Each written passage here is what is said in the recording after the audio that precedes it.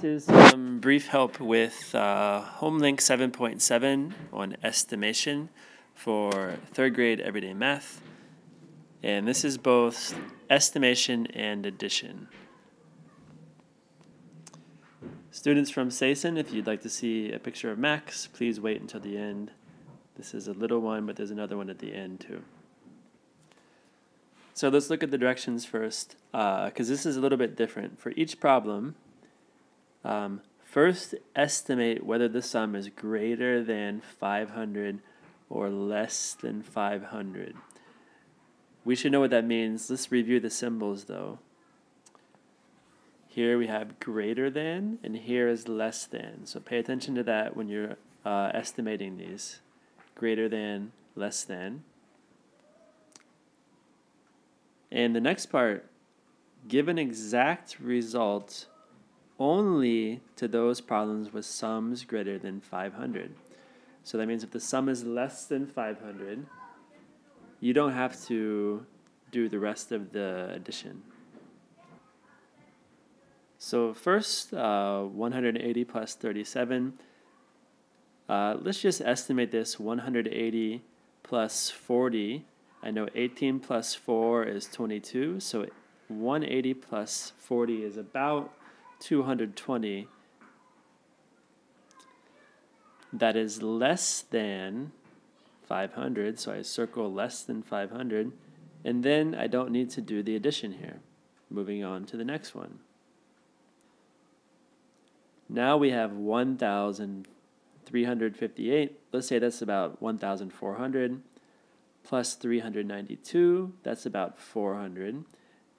Of course, this is going to be greater than 500 because this number by itself is greater than 500. Together, they would be about 1,800 for an estimate.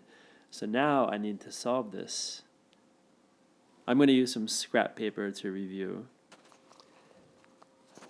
And I really like partial sums, so I'm going to do that. I'll start with the thousands place. That's just going to be 1,000.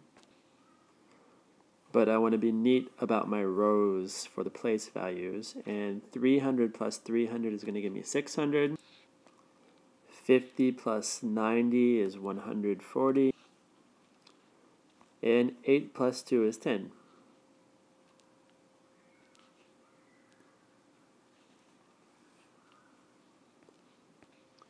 And as long as I'm neat with my rows, the rest of it should be no problem.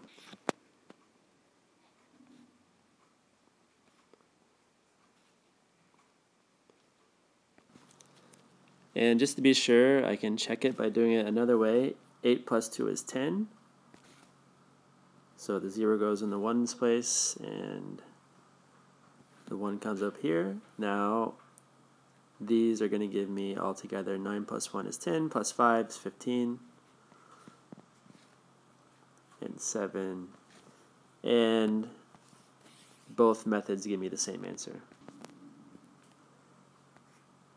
And put your answer in the answer box. You may want to do your calculations on the back because you probably don't have enough space here. Next one, 742 plus 500. Let's say this is about 700, about 500. So that's about 1,200. Of course, both numbers are greater than 500. So I need to circle that, and then I need to give an exact answer. Down here, D, this is about 100, this is about 300, so together, this is about 400, which means it's less than 500, so I can circle that and move on to the next one.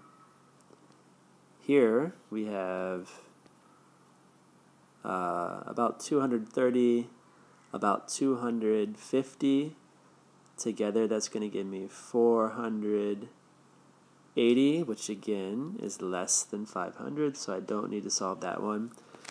And the rest of them, just remember to estimate first, circle greater than 500 or less than 500, and if it is greater than 500, you need to solve the rest of them.